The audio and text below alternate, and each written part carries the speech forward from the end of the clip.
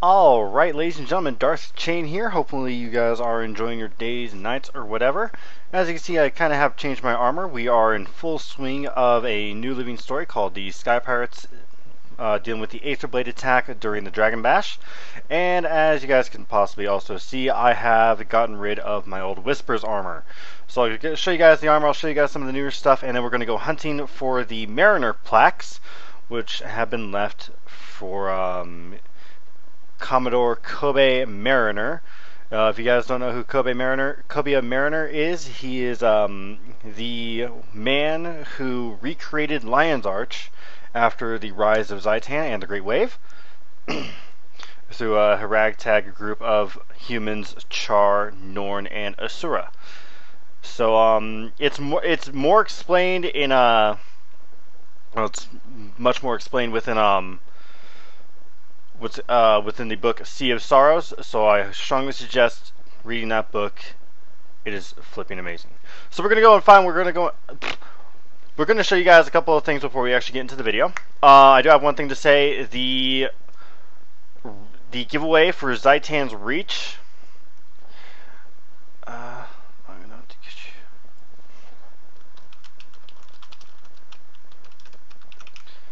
But I'm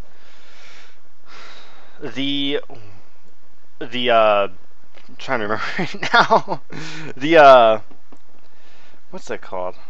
Competition thingy for Zaitan's Reach, as far as I know, is still going on.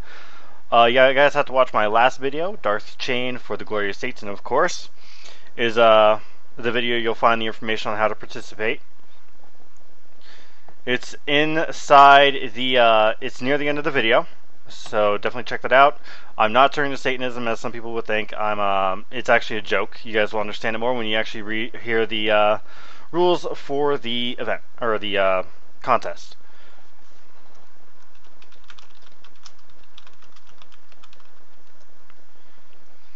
So we'll show you guys my new armor. I got the Aether Blade light armor. Let me throw the helm and the shoulders on. We'll show you guys what it completely looks like.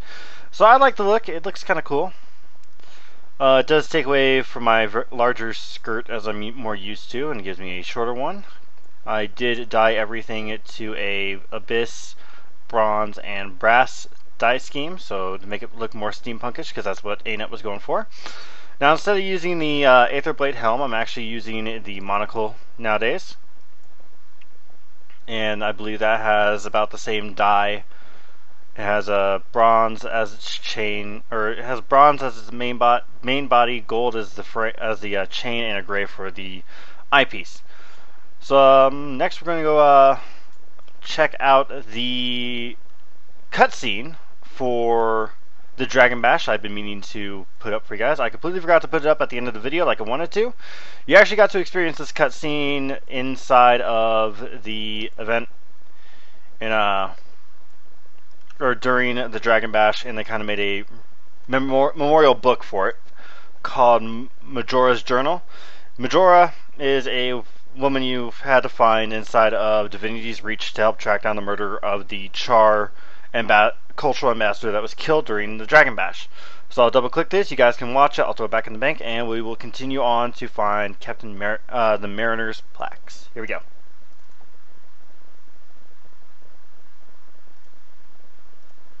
Technical difficulties.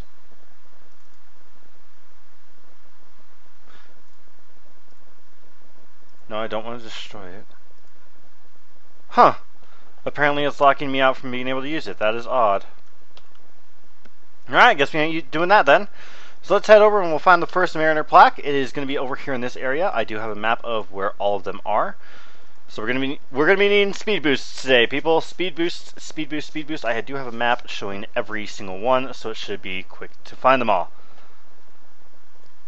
So the first one is going to be down here on this beach. I got speed skills on.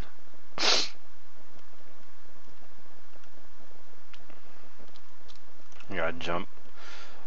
So to pass the time while talking, we do have some skill updates for the Necromancer. We got a new condition called Torment, and it is currently on Path 5 in Tainted Shackles in the Death Shroud form.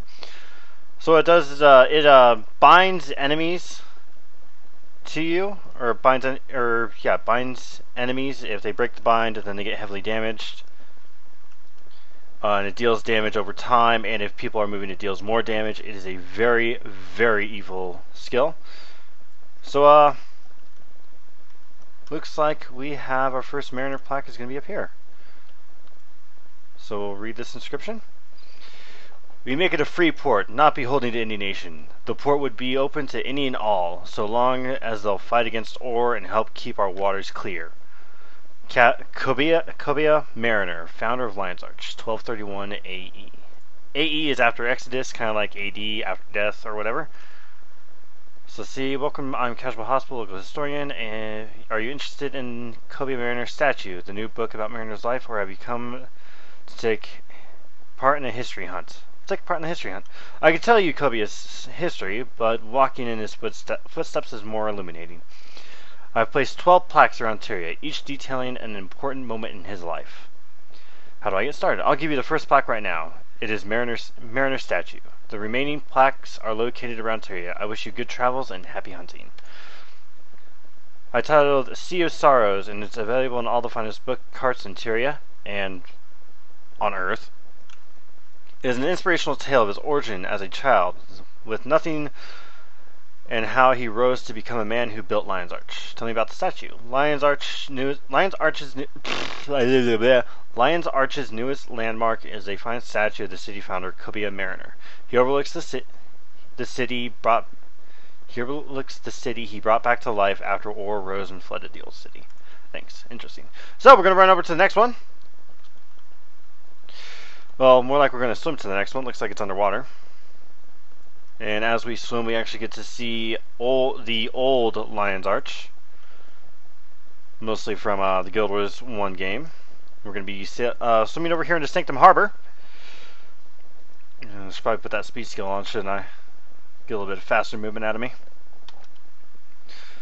So we're not going to this one, we're going to this rock right here. Yep, we're going to this rock right over here. Alright, there's the rock. There's the next Mariner plaque.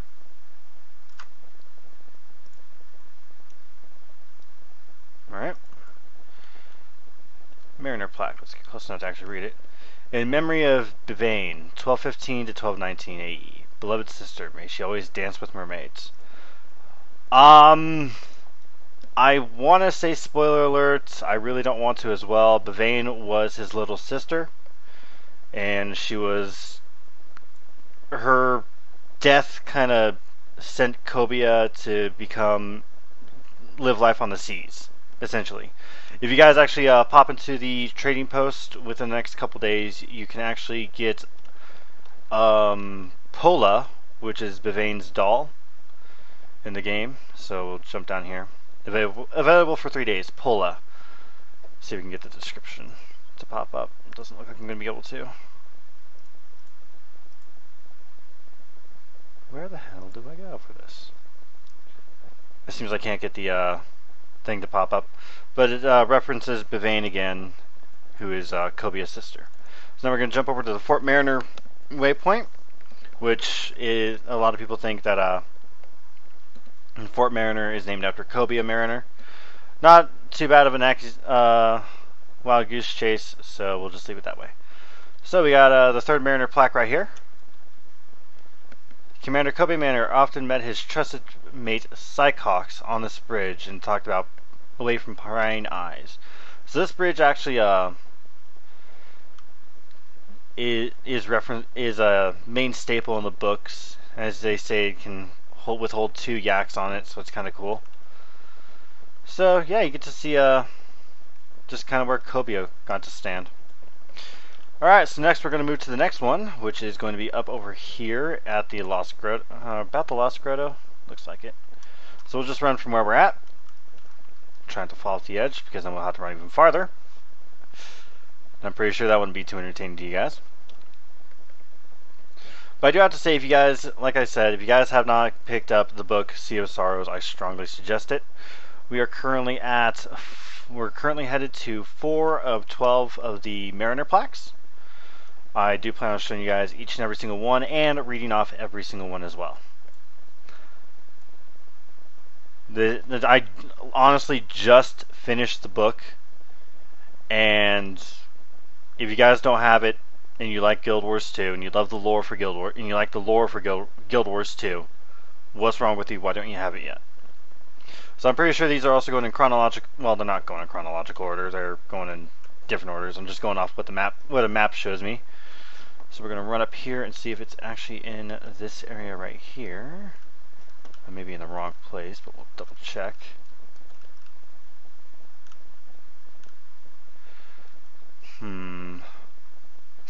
Nope, here's a Mariner plaque right here. Let's read it. Built in 2031 AE, the Crow's Nest Tavern is one of the oldest structures in the city. It served as a meeting place for the first ship's council. So what happens with the ship's council is, instead of having one person have all the say inside of the new Lion's Arch, Kobe Mariner and a bunch of other captains decided to make a group. The groups would convene during certain times while most of the counselors were in dock, and they would explain the future of Lion's Arch, what plans should be made, how they should spend some money they've come across through the markets and stuff like that to help better the city. And Kobe Mariner is always wanting to help with build Claw Island to help against Orion foes. Or I'm Sylvari, I should say Claw Island. Craw Island. I don't know how freaking Traherne says it. He says it funny though. Claw Island. Sounds like I'm giving him like a speech impediment or Downs or something like that. We gotta go protect Claw Island. Okay, where is the next Mariner plaque? It says it should be right on top of this point of interest. Let's see, there's a Dragon Pinata. There it is. So here's the next one. The site of Yam's mercantile, established in 1235 AE, Yam was the first merchant to set up shop in Lion's Arch. He transformed the city into the largest trading port in Tyria and served on the ship's council. That is correct. Yam actually also serves a much greater presence as the book goes on. Spoiler alert right there. I'm very sorry if you guys have not finished it, but yes, he does turn out to be a very, very helpful little Asura. So we just hit 0.5. We'll head over to 0.6. That is marked on this map, so we're going to jump down here and we'll head to the lighthouse. I'm pretty sure I've already seen this one myself, but I'm doing this one for you guys. So we're going to be jumping around a lot. Good thing we're in Lion's Arch, so I'm not wasting money.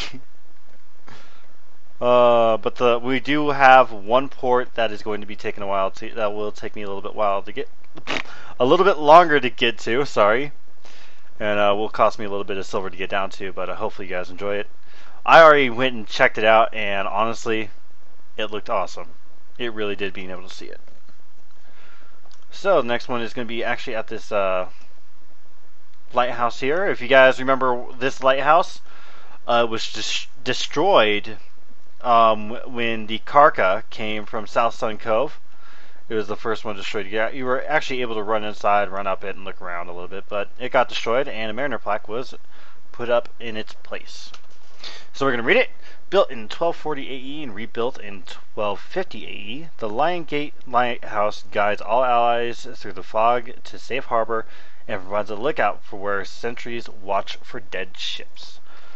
Another interesting little tidbit is where this is right at the opening for the Sanctum Harbor, and just over here is Claw Island, which was made to take out dead ships, so the ships that the Orions used to move around on, before they could reach inland, and there was supposed to be like a first warning for the city, like they still are here in Guild Wars 2 in the present day.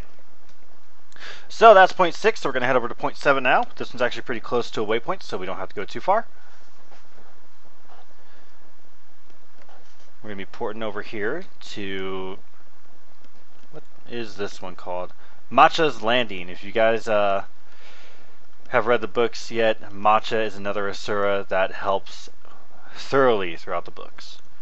So here's another Mariner plaque, so we'll read it.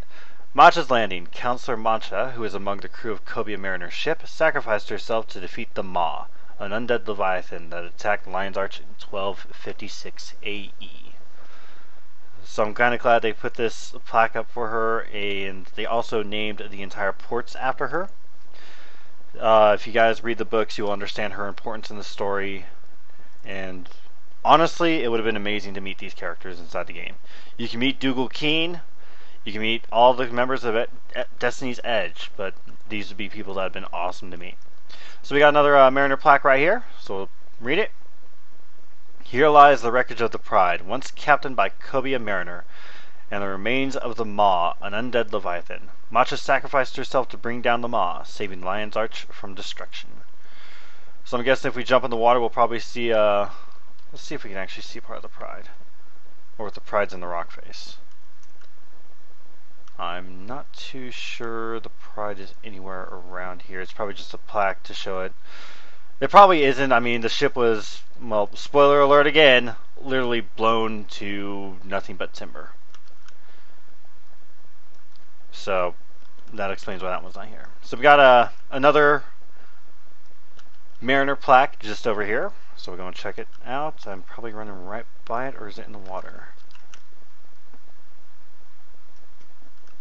Because it literally is like right here. Where is the Mariner plaque? I swear I'm going to find all these for you guys. I do enjoy doing videos like this. Oh, there it is. It's under the pier. Oh, can't go that way. Somewhere out here. There it is. So here's the next Mariner plaque. That was a little tricky to find. Commemorates the loss of the Lion's Arch fleet in 1256 AE, when saboteurs loyal to Crichton Prince Dare set the ships afire during the Great Crichton Blockade. Captain Cobia Mariner defeated the saboteurs upon this stretch of beach. Again, I would explain this one, but you'd have to read the book. Just know that there was 4 people, and he was battling with one of his allies inside Lion's Arch at the time. So that's port 9. So we got a plaque 9. So now we're going to hit port 10. We're going to head back over here to Matcha's Landing, and we'll hit the 10th one. And then we'll hit the last, but certainly not least one here in Lion's Arch. Then we'll go show you guys the 12th one. So we have another one over here by whatever the heck this thing is. So there's the last Mariner plaque, or another one. The Morin Memorial honors those who died defending Lion's Arch. Osh Morin, captain of the Sama's Grace, fought with Cobia Mariner against the dead ship Harbinger. He went to become one of the original members of the ship's council. Sadly, his time on the council was long, but ended in a very saddening way. Again, I'm trying really hard not to spoil this stuff for you guys, because I'm reading this and my mind's just jutting back to exactly in the story, where exactly in the story all this stuff happens. So we're going to hit the last plank, which is over here. And now I'm understanding this. I already know the significance of this house that's over here. It always bothered me. It always made me wonder, what was the significance of this house? But now I know exactly what it is. Or I'm having a guess at what it is. I wonder if you can actually meet someone in here. So we'll just run inside the house and take a look. Villager, citizen, it's right up here. Let's see. Adventure, nothing. Okay, maybe I'm wrong about this house. We'll see. I want to see. Villager. Yep, I'm maybe wrong about this house. So let's run down here and we'll hit the final plaque here in Lion's Arch. Mariner plaque. Here lies Commodore Cobia Mariner, 1203 to 1286. Damn, he was 83 years old when he died. And Captain Issei, 1198 to 1287. She just lived just a little bit longer than her. Husband and wife, founders of Lion's Arch, loving parents to Dane. Dane Mariner is their son, and I may just ruin it a bit for him. This is actually Kobia's house. He had it built to overlook Lion's Arch in the most beautiful way he could think of. And you know what? Mr. Kobia, or Mr. Mariner, you had good taste. That is a very lovely view of Lion's Arch. So now we're going to hit the very last portion of the Mariner plaques. I know exactly where it is, so I don't have to second guess it. It's going to be down here in the Strait of Malcor. So we're going to port over here to Light's Waypoint. This one's a little bit harder, longer to get to. So wait for Malcor's Leap to jump in here. Reading the battle against this ship in Sea of Sorrows and what happened from there is absolutely beautiful. If you guys remember Captain Morin, who was talked about, who fought alongside Kobia. I'm just going to call him Kobe, because that's what all his friends call him. It is a very interesting... It's very cool how it happens. It really is. I thoroughly enjoyed how it read. The only problem is they kind of moved it from where it was supposed to be, because this fight and this point of interest should be more in the Ring of Fire. Excuse me. Than all the way out here in Malcor's Leap. But hey, we deal the cards we're dealt, huh? So here's the sea, as you can see. Yes, we're going to make that pun. Sorry, I will shut up now. Swimming. A couple of you guys probably already know what I'm going to go see, so don't ruin it for everybody else. All right, we're close enough. We're going to dive down under the water. So this is on the point of interest, Harbinger. I'll even show it to you guys. Harbinger. If you guys remember it, Kobe Mariner and Captain Morin fought against this ship. This is actually the first dead ship. Oh crap! Gotta take this guy down. That had ever been taken down. No one else knew how to take down a dead ship, as they would be referred to afterwards. Until Morin and Kobe took this one down. This captain's going to take me a little bit to take down. Give me a second. Try not to grab any of his mate's attentions. It's a vet, and I don't have anything to stealth me, so I gotta fight him.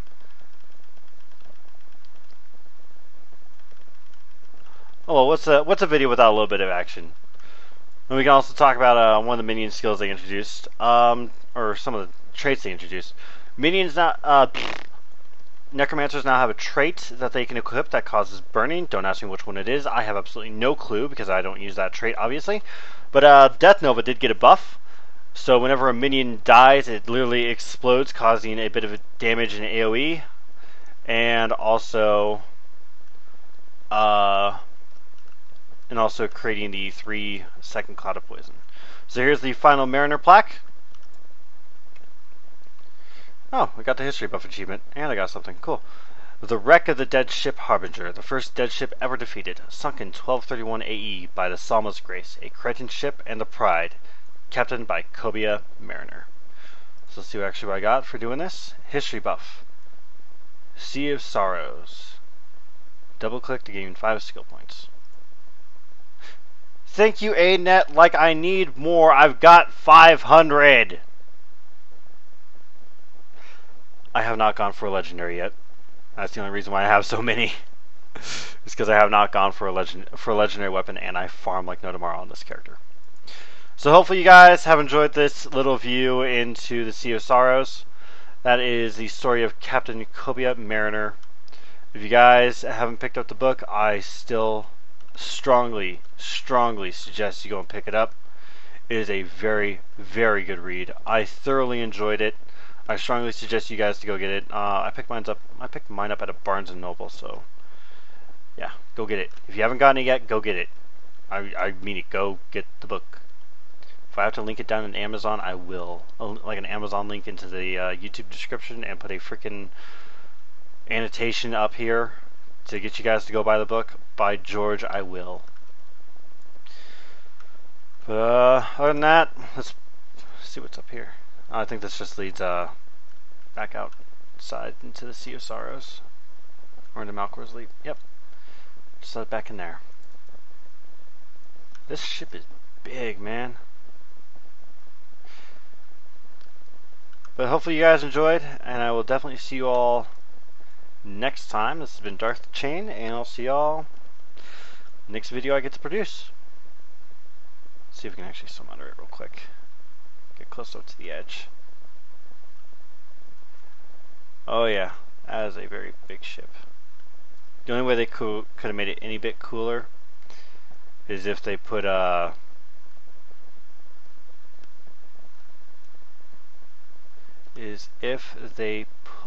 the Indomitable into the game. But that may have been asking a little too much. Take care.